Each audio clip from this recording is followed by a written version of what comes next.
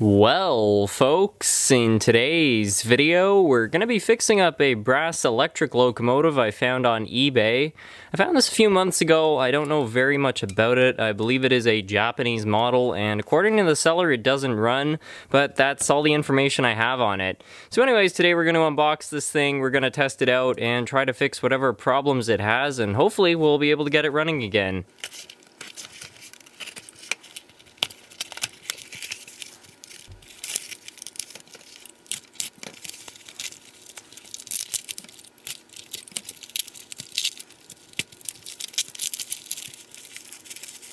And there it is. It's a little bit rough around the edges, as you can see. In fact, it's already gotten worse in shipping. The wheels have popped off it, so that's something that we're going to have to fix.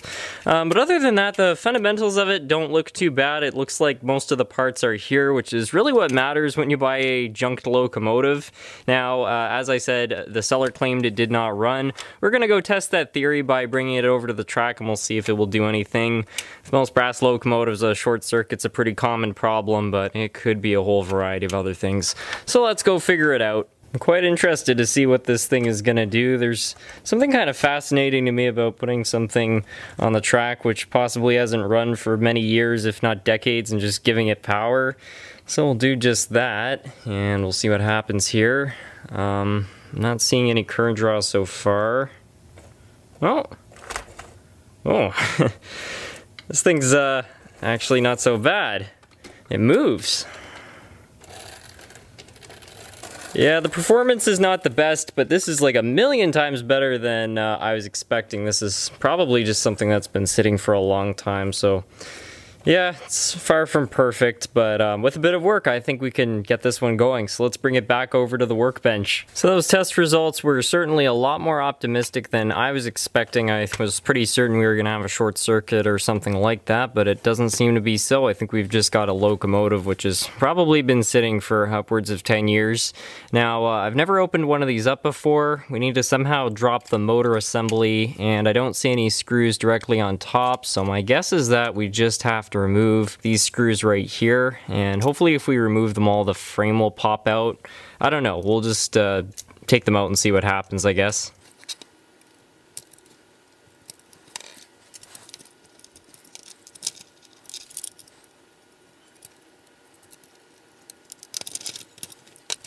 So here we are inside. You can already see some kind of subpar wiring right here. A lot of loose wires. I don't really love the look of this. So there's certainly already visibly some room for improvement here.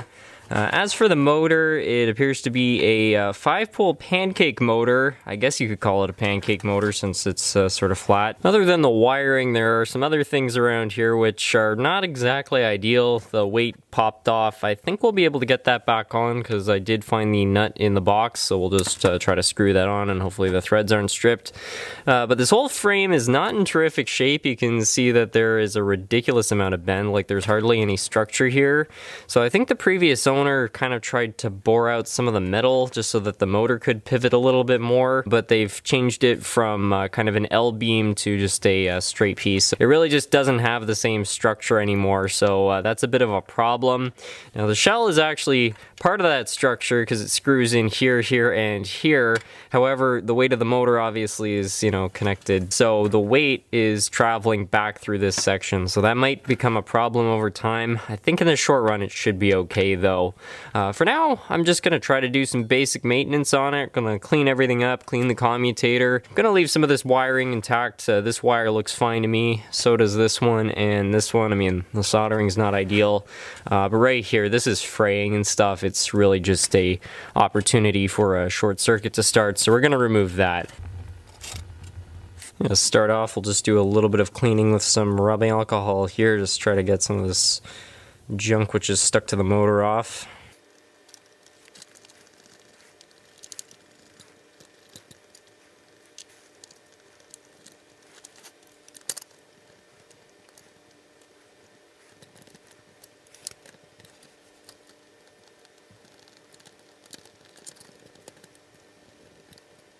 Alright, with the metal looking a little bit better, I think I'm going to start taking apart some of this old wiring here.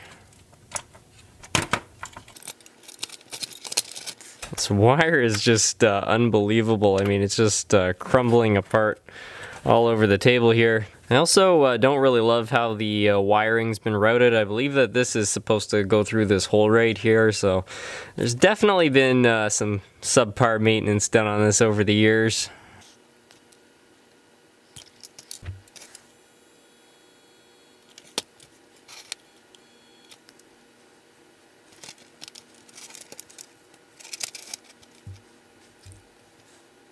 And while it's easy to access the motor, we'll just do some work with a fiberglass pencil here.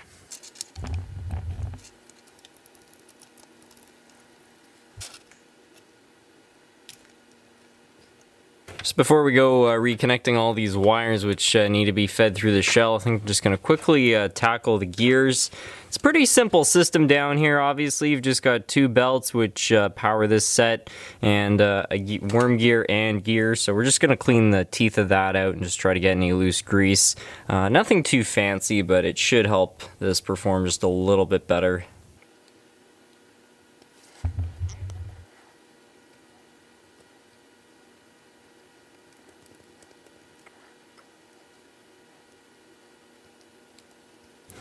What's really important is that you just get the teeth all cleared out, and you also just check for bits of hair and things like that, which sometimes get wound around axles. Those sorts of things can really put a lot of extra strain on the motor and even potentially burn it out. So just cleaning all this stuff out can really improve it. With this all tidied up now, I'm going to add some fresh lubricant. With metal parts, you want to pick a nice thick grease, something that's going to have enough viscosity to protect these two parts from chafing each other away. Got some Labelle 106 grease, so we're just going to put a good serving of that right there, and we'll throw some oil on it as well. Also just quickly add a bit of oil to the top bearing here, because what I want to do is I want to actually start the motor up and just have it kind of circulate this grease through.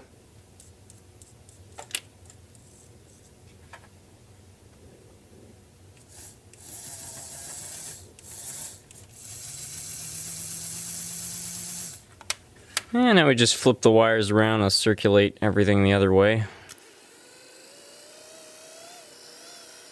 And you can kind of hear the RPMs start to pick up as the grease circulates, but the bottom line, everything is now properly coated, so we're not going to have to worry about those parts wearing down. I think at this point what I'm going to do is now just lubricate the rest of the components, so all of the journals on the wheels. I also need to get some of the wheels back in place, because another set just popped out there, unfortunately, but it's coming along one piece at a time.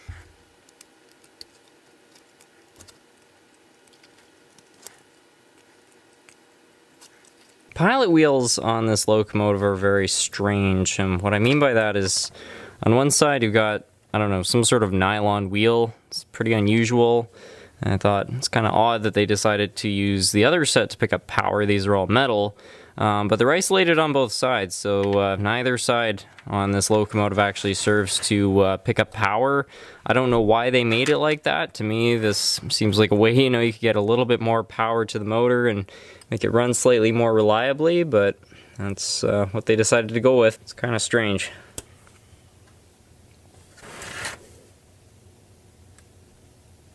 In some cases when you're installing wheels like this, you have to check which side is isolated, but as I said, both sides are isolated on this locomotive, so it doesn't really matter.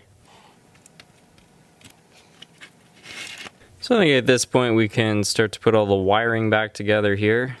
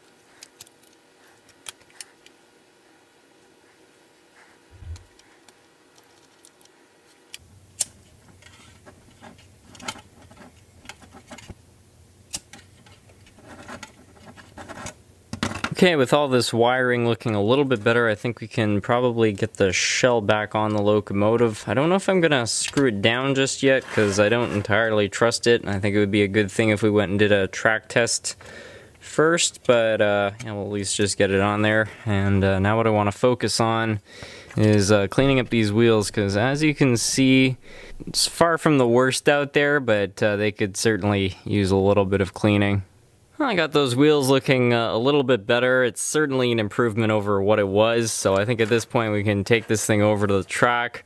I'm not so sure how it's gonna run. I just find everything on this locomotive seems a little bit worn out, but we'll try it out and hopefully we'll be okay, and then if there's any problems we can definitely make improvements to it. So let's go try it out. Time to see if it will do anything.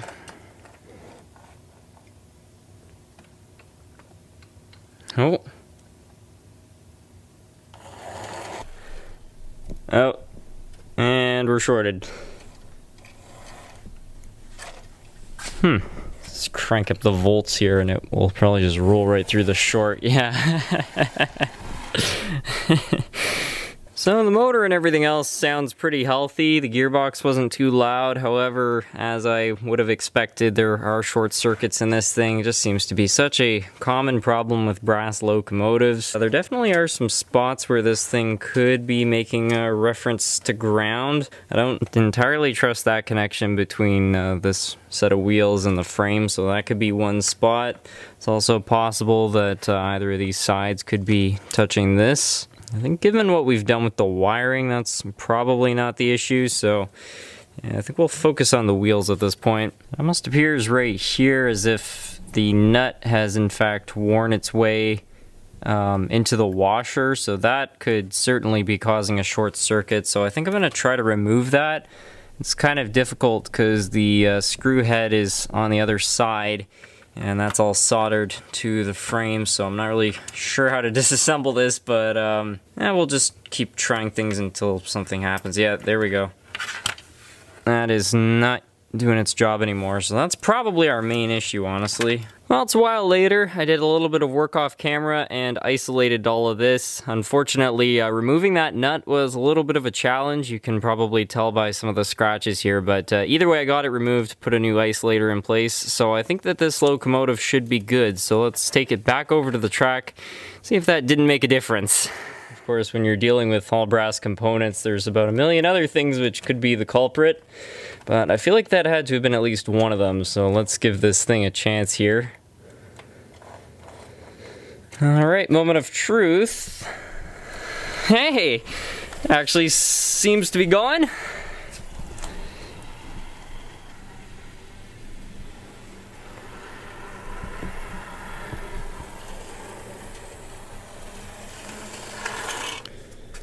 Okay, so a bit of a derailment, but that is actually way better than I was expecting. It was kind of running smooth, which is impressive considering that it doesn't even have all of its weights installed. So I think we still have to do a little bit more work, but that seems to have solved the short circuit. So I think at this point we can safely put the weight back in and seal it all up. It seems to be running just fine for itself, and I think adding that extra weight will hopefully stabilize it a little bit because the lights were flickering and so on. So let's go ahead and do that. I think that that's the correct way.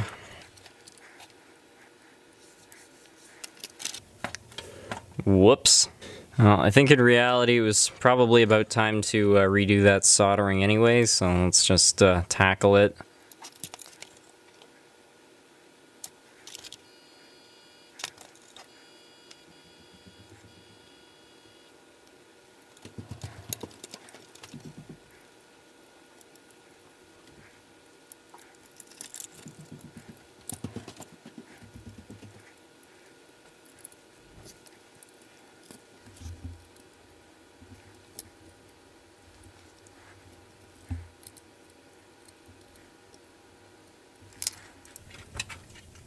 Alright, let's go take this thing for a run around the layout.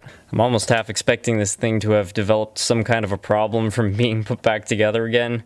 I don't know, it just kind of seems to be the way sometimes, but let's give it a chance. Oh yeah, okay, it still runs. Let's see if it can go a couple laps here without derailing.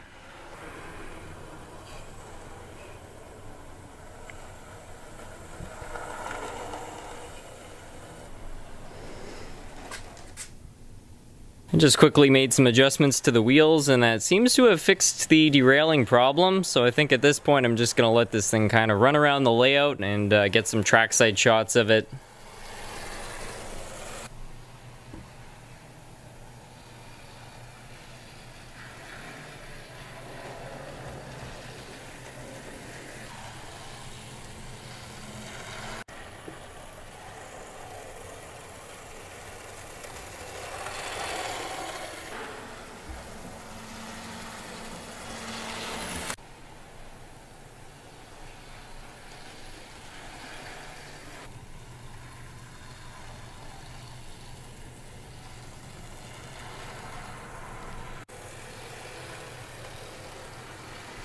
Well, I've been running this thing for about 10 minutes, and I'm overall very happy with the performance. Just before we finish things off, I just want to quickly test out the low speed and see what this thing is capable of.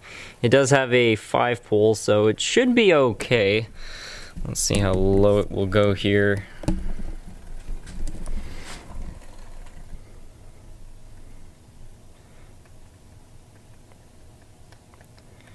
Well, it's cogging quite a bit, but it's not stalling, which as far as I'm concerned is a pretty good measurement of how healthy the drive is. I mean, this is also just an older style of locomotive, so the design is, you know, not perfect. But yeah, I really couldn't be happier, you know. This thing seems to be running really well, which is quite impressive for something which maybe has been sitting for, I don't know, 10 years. But anyways, we'll wrap things up there. Thank you all so much for watching.